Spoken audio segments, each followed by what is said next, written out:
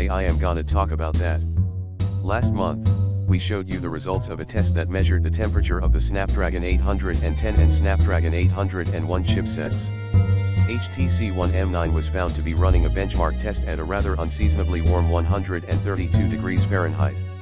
Now, a new test has been run internally by Qualcomm using the Snapdragon 815, Snapdragon 810 and the Snapdragon 801. The chips were placed in 3 separate devices with no cellular radio, a 5-inch screen with resolution of 1080 by 1920, and 3 GB of RAM. Snapdragon 815 has not yet been released. Snapdragon 815 ran the coolest at 100.4 degrees Fahrenheit. Next came the 107.6 degrees hit by the Snapdragon 801. Running the hottest was the Snapdragon 810 at 111.2 degrees. There is no word when the Snapdragon 815 will start to be found inside handsets.